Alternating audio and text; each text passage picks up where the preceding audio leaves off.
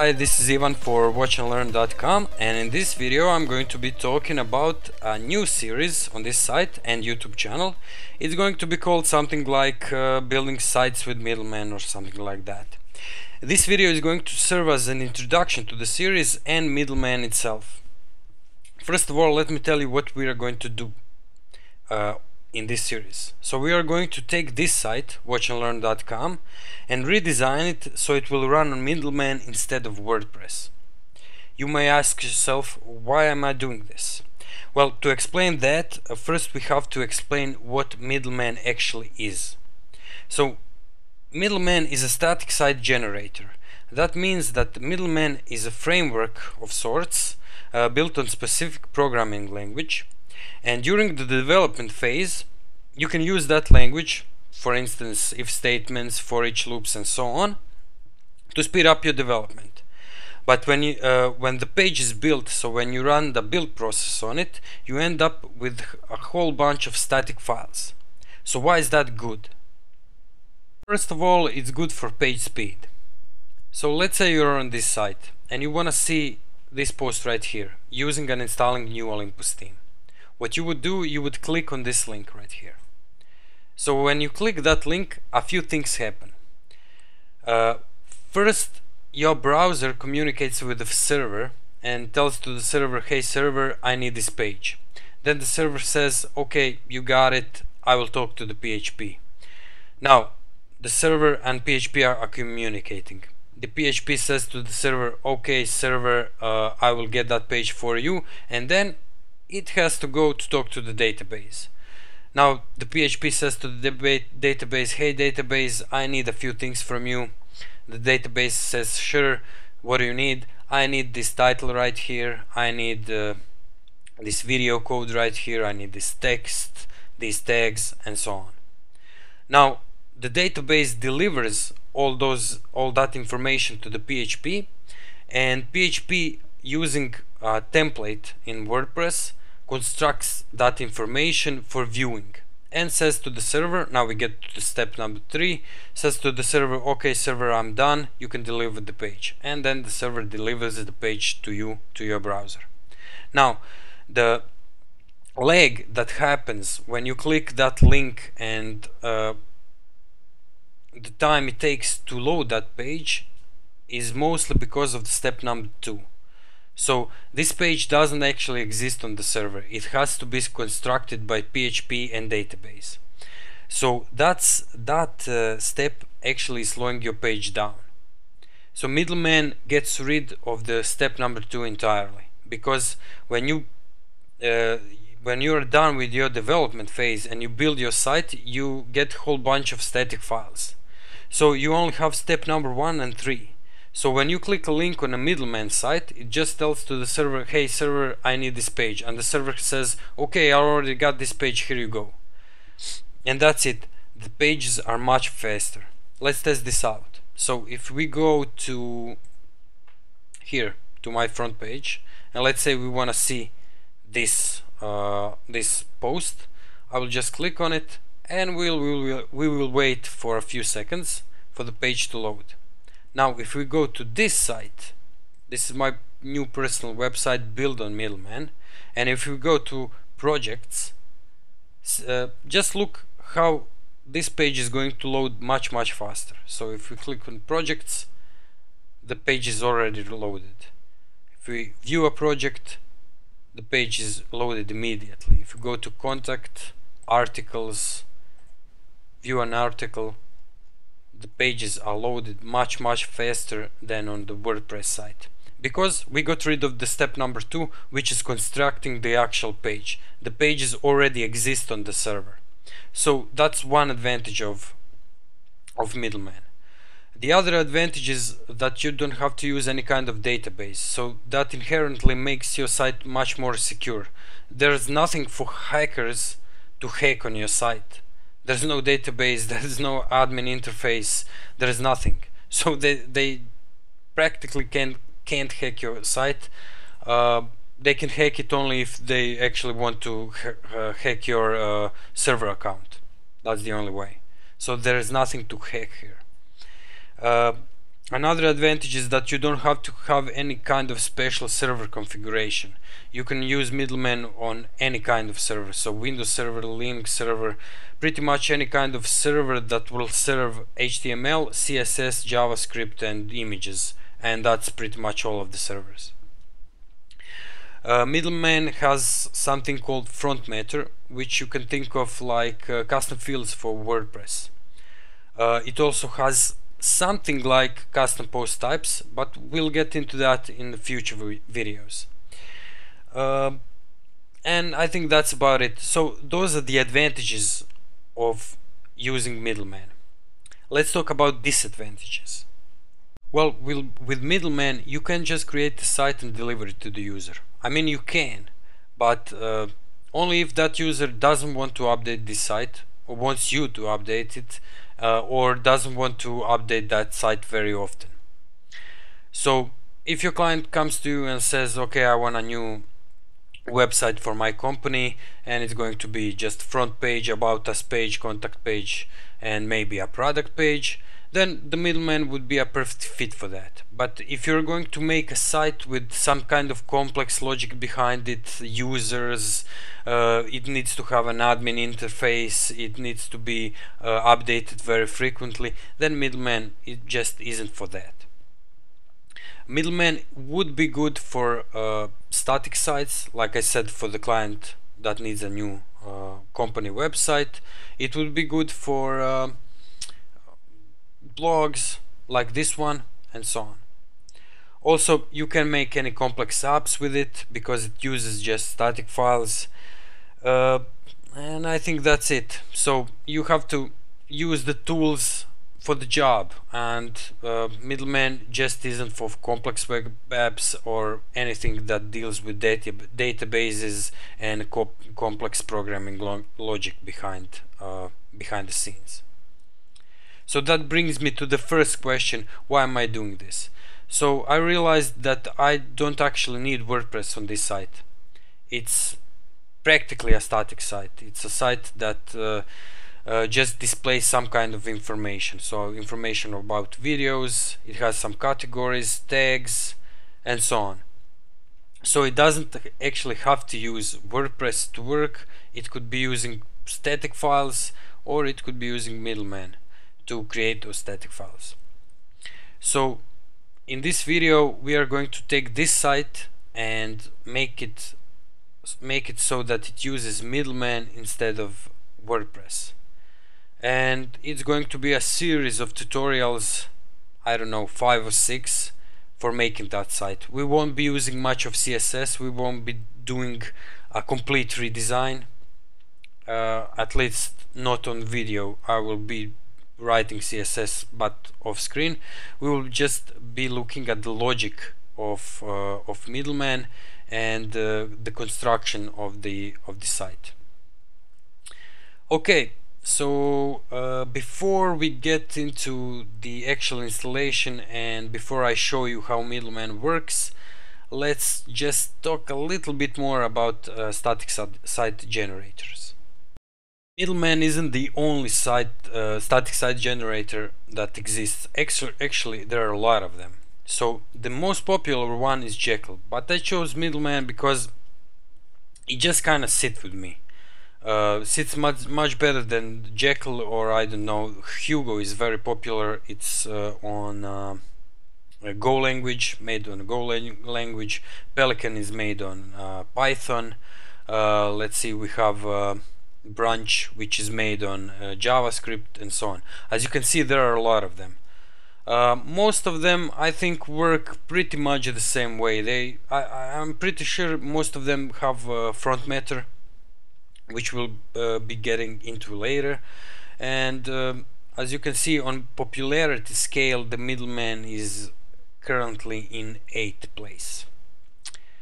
So that's about it. The Jekyll is currently the most popular static site generator, and you might have already heard of it.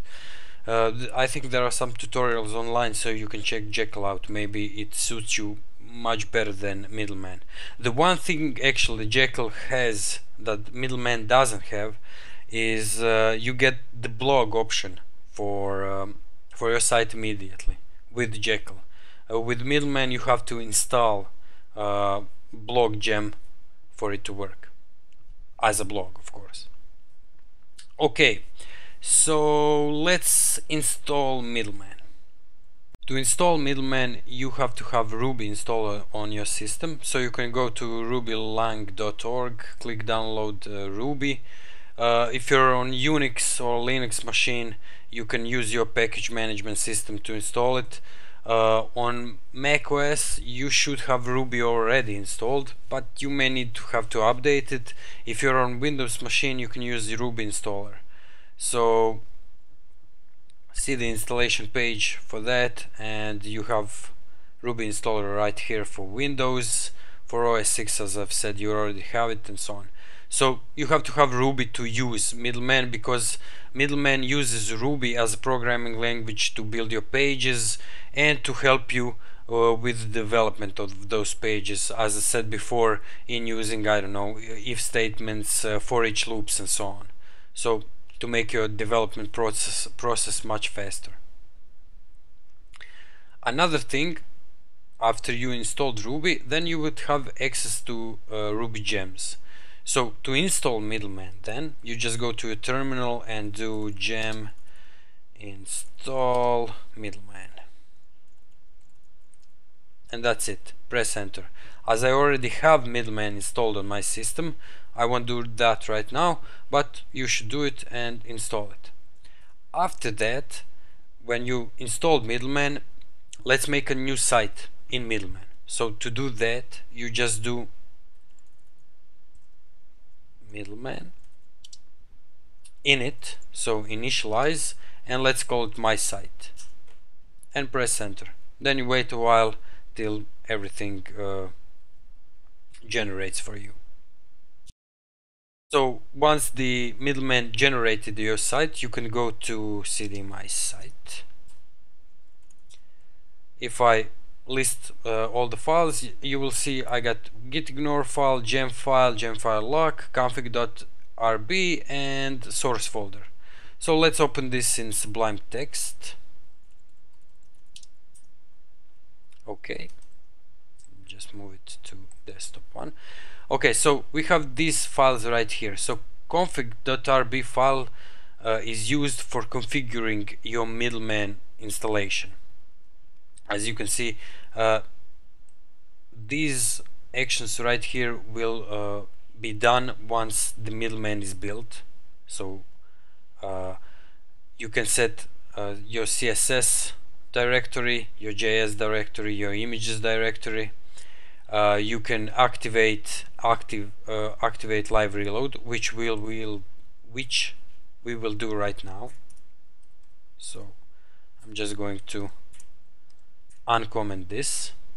So the Middleman comes with live reload right out of the box, so that's one cool thing about it. We will save this, and you have this source folder right here. So you have your images, you have your JavaScripts, which use Ruby's asset pipeline, so that's great. And you have layouts. So this is the layout of your site. This thing right here between these body tags is where the content goes. So it says yield. So everything in templates, your templates, which we will show later, will be between those files, between those body tags, at least for the time being. Of course, we are going to make our own layouts, make our own partials. So partials are files that you can reuse. So we would have header partial right here, and let's say footer partial right here, so that we don't have to write them or copy them or all over again. Then you have your style sheets folder with normalized CSS, it comes with it, and all CSS, which is, well, you will see right now what those files do. So one more cool thing about Middleman is that it has its own server. So to start up your Middleman project, you would just go Middleman server and press enter. As you can see, Middleman just loaded, and it loaded live reload, which is waiting for a connect. So to see your Middleman site, you go to this address. So http 129.168.1.222. Okay, so let's just put it right here. And this is your first Middleman site. You can start up your Chrome plugin if you have it, and when you start it up, every change you make to the Middleman files, it will be automatically represented on this page, so you don't have to refresh it. So if I go right here and let's say index.html.erb, and instead of this Middleman is watching, I write hello world, and save it. Once I save it, it will automatically refresh this page, so it says hello world. So you get live reload out of the box with Middleman. This is the thing I was talking about. This is the front matter. So every page in Middleman has this front matter. Actually has. It has if you want it to have. If you don't want it to have, it doesn't have to have it. So as you can see, the title of this page is Welcome to Middleman, and we can see it if we go to view page source and see this title right here. It says Welcome to Middleman, so we can change that to Hello World. If we save it and refresh this view source, it says Hello World now. This is done through Ruby logic. So if I go to layout.erb, I can see that in between title tags I have these special Ruby tags which say current page. If we're on current page, if that page has data and it has title, just write that title out. So it takes this front matter, this is called front matter, it takes this title and puts it in between these title tags. So for every page you make, you will have this front matter which will be represented right in here. You can also add your own front matter. You can say meta, so to write a meta description for the page, or you can say tags to write some tags, or even category and write the category that the page is in, and so on. I will show you my this is not it. I will show you this site. So this is the site I showed you earlier. As I said, it's also made in Middleman. So as you can see, it looks a bit complicated in the source. So we have articles. Every article is represented by this markdown file right here.